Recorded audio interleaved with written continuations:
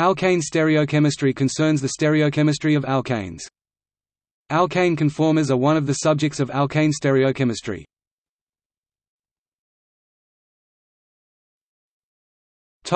Conformation of alkane. Alkane conformers arise from rotation around sp3 hybridized carbon-carbon sigma bonds. The smallest alkane with such a chemical bond, ethane, exists as an infinite number of conformations with respect to rotation around the CC bond. Two of these are recognized as energy minimum staggered conformation and energy maximum eclipsed conformation forms. The existence of specific conformations is due to hindered rotation around sigma bonds, although a role for hyperconjugation is proposed by a competing theory. The importance of energy minimum and energy maximum is seen by extension of these concepts to more complex molecules for which stable conformations may be predicted as minimum energy forms. The determination of stable conformations has also played a large role in the establishment of the concept of asymmetric induction and the ability to predict the stereochemistry of reactions controlled by steric effects. In the example of staggered ethane in Newman projection, a hydrogen atom on one carbon atom has a 60 degrees torsional angle or torsion angle with respect to the nearest hydrogen atom on the other carbon so that steric hindrance is minimized. The staggered conformation is more stable by 12.5 kJ per mole than the eclipsed conformation, which is the energy maximum for ethane. In the eclipsed conformation the torsional angle is minimized. In butane, the two staggered conformations are no longer equivalent and represent two distinct conformers, the anti-conformation leftmost, below, and the gauche conformation rightmost, below. Both conformations are free of torsional strain, but, in the gauche conformation, the two methyl groups are in closer proximity than the sum of their van der Waals radii. The interaction between the two methyl groups is repulsive van der Waals strain, and an energy barrier results.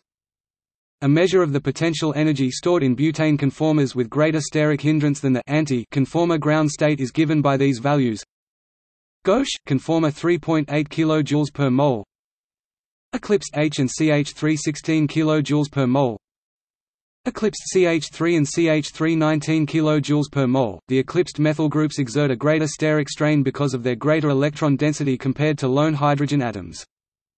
The textbook explanation for the existence of the energy maximum for an eclipsed conformation in ethane is steric hindrance, but, with a CC bond length of 154 pm and a van der Waals radius for hydrogen of 120 pm, the hydrogen atoms in ethane are never in each other's way. The question of whether steric hindrance is responsible for the eclipsed energy maximum is a topic of debate to this day. One alternative to the steric hindrance explanation is based on hyperconjugation as analyzed within the natural bond orbital framework. In the staggered conformation, one CH sigma bonding orbital donates electron density to the antibonding orbital of the other CH bond.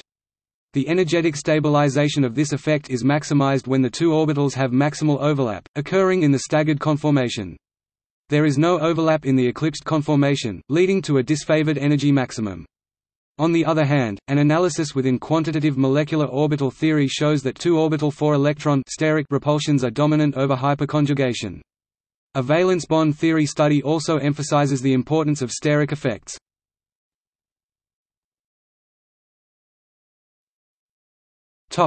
Nomenclature. Naming alkanes per standards listed in the IUPAC Gold Book is done according to the Klein-Prelog system for specifying angles called either torsional or dihedral angles between substituents around a single bond. A torsion angle between 0 degrees and plus or minus 90 degrees is called sin S. A torsion angle between plus or minus 90 degrees and 180 degrees is called anti A. A torsion angle between 30 degrees and 150 degrees or between minus 30 degrees and minus 150 degrees is called clinal C. A torsion angle between 0 degrees and plus or minus 30 degrees or plus or minus 150 degrees and 180 degrees is called periplanar P. A torsion angle between 0 degrees and plus or minus 30 degrees is called synperiplanar SP, also called syn or cis conformation. A torsion angle between 30 degrees to 90 degrees and minus 30 degrees to minus 90 degrees is called synclinal SC, also called gauche or skew. A torsion angle between 90 degrees and 150 degrees or minus 90 degrees and minus 150 degrees is called anticlinal AC. A torsion angle between plus or minus 150 degrees and 180 degrees is called antiperiplanar (AP), also called anti- or trans-conformation. Torsional strain results from resistance to twisting about a bond.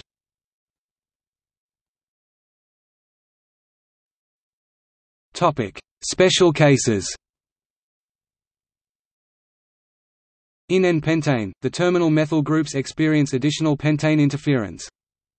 Replacing hydrogen by fluorine in polytetrafluoroethylene changes the stereochemistry from the zigzag geometry to that of a helix due to electrostatic repulsion of the fluorine atoms in the 1,3 positions. Evidence for the helix structure in the crystalline state is derived from X-ray crystallography and from NMR spectroscopy and circular dichroism in solution.